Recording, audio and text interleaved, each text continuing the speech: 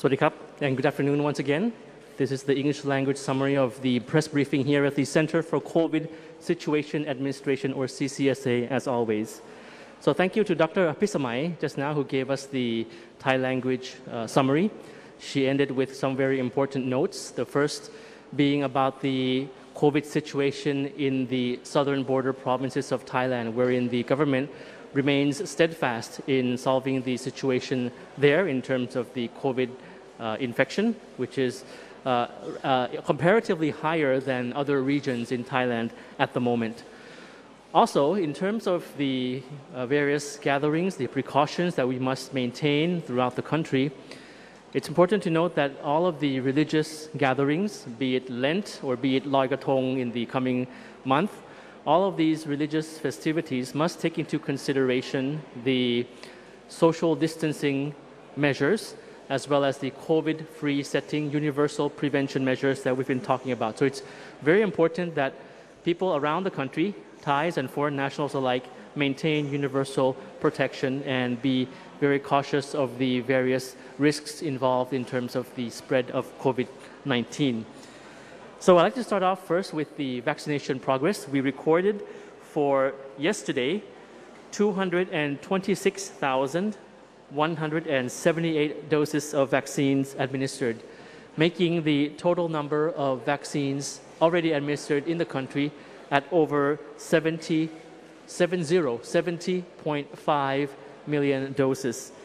And you see the breakdown of that information on screen for you right now.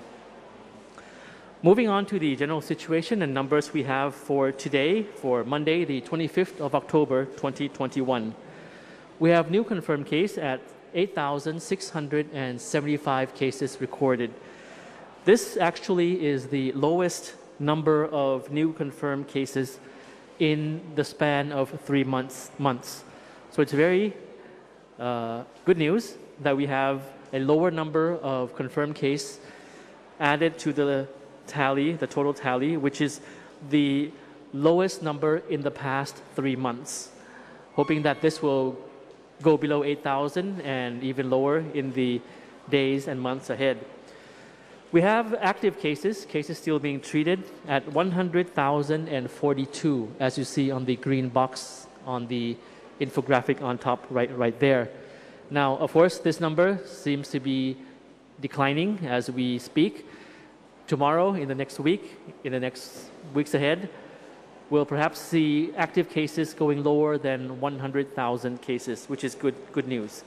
But still, as of these active cases, within these numbers, we have 2,437 cases which is in critical condition, and 536 on ventilators. The fatalities reported for today, we have 44.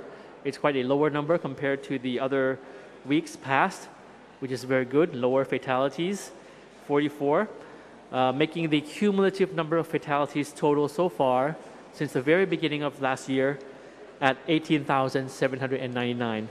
Still, the fatality rate in Thailand remains not very high compared to other countries.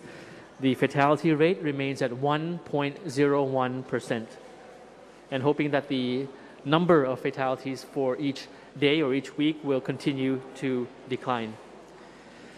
Just some observations in terms of the provincial distribution. We'll have a chart coming up for you. Bangkok still remains with the highest number of cases, with 903 cases reported for today, followed by provinces like Pattani, Songkhla, Nakhon Si Thammarat, and Chiang Mai, as shown on screen. For the overview of the situation, we have seen the continuous downward trend in terms of the new confirmed cases and fatality. However, there are some provinces, many provinces actually, especially in the south of Thailand, that are still in need for very close monitoring as well as strict disease control measures, as I mentioned just now, about the situation in the southern provinces of Thailand. That remains very, very important. Now, for the English language audience and foreign nationals, of course, the regulations in entering Thailand from the 1st of November 2021 will be an important issue for you. We have a slide summary on screen for you right now.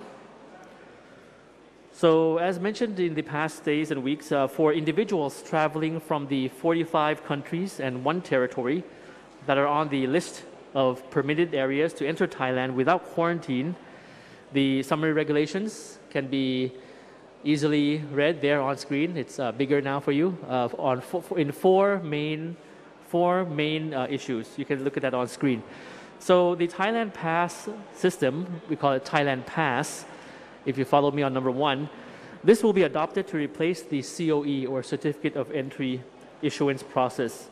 And as this system aims to facilitate entry into Thailand, the process for filing information and uploading travelers' documents will be shortened. Of course, this is very good news for those who have to undergo all the documents being submitted to get a COE.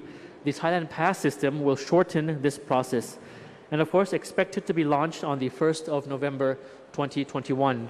And all Thai embassies and consulates worldwide have been informed of this, and they are preparing to launch this by the time the 1st of November reaches. And at the present, travelers may still register for the COEs before this new system operates on the 1st of November. So for those COEs that have already been issued, it remains valid until after November 1st. So if you've been issued during this time before November 1st, you can, of course, use the COE after November 1st. Now, as for travelers aged under 12 years old who are not fully vaccinated, they are eligible to enter Thailand under the exemption of quarantine and undergo similar measures to their parents or accompanying persons. For those children aged 12 years old or under, not fully vaccinated. So same measures as their parents when traveling into the country. The negative RT-PCR test result issued within 72 hours before travel is required before entering the country, and travelers must undergo another RT-PCR upon arrival and wait for the results at a SHA Plus hotel or AQ hotel for 1 night until they receive confirmation of a negative result. The CCSA highlighted that not only fully vaccinated individuals who have been residing in the 45 countries in 1 territory for these 21 days or have been previously staying in Thailand before traveling back may enter the country without quarantine. So for those who have been in those 46 areas for 21 days, the 46 areas, countries, and territory announced, if you're there for 21 days and coming to Thailand, the quarantine exempt will apply to you. Now, just to note that for Thai nationals and those who are resident in Thailand already, if you travel abroad, the 21-day requirement will not apply to you, meaning that you don't have to stay in those countries for 21 days and you can come back to Thailand without that quarantine. Please note, be reminded that the no quarantine scheme is different and separate from the sandbox scheme.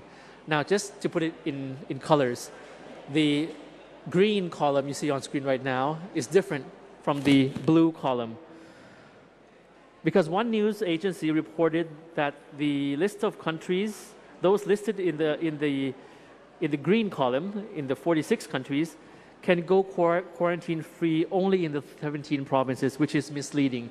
So those in the green column, 45 countries and 1 territory, can come to Thailand with no quarantine throughout the country. The sandbox scheme, or the one in the blue column that you see, or we can call it the blue zone, or the sandbox scheme, this applies to both foreign nationals and Thai nationals alike. So, of course, the different criteria applies for the 45 countries and 1 territory, which is in the green column, and the sandbox scheme, which is in the blue column. Just to make sure that we all are on the same page in terms of that these 2 schemes are different and separate from each other. Now, I've gone into detail of the various schemes for a couple of times now, and then we'll probably have some more explanation in the next time around. So the last point I'd like to mention is about the arrival of the Moderna vaccine. Of course, Moderna vaccine is the alternative vaccine. Many have ordered Moderna as a booster shot, the 3rd dose For those who have pre-ordered Moderna vaccine from perhaps private hospitals in the past few months, there's some good news for you that ZP Therapeutics, the official partner of Moderna in Thailand, confirmed the first shipment of Moderna vaccines, which will arrive in Thailand on the 5th of November 2021. Now, this is a bit earlier than expected, and this will be a lot of 560,000 doses of Moderna. And after this delivery, the vaccine will be examined by the Department of Medical Sciences in a process that will take no longer than 5 days.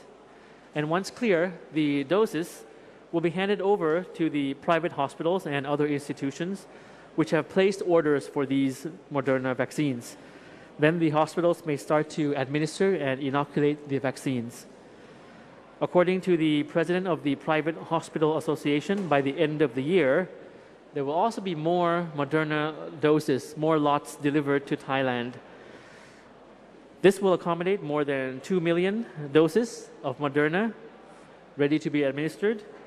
And in addition, another 8.6 million doses will arrive in Thailand by the month of March 2022.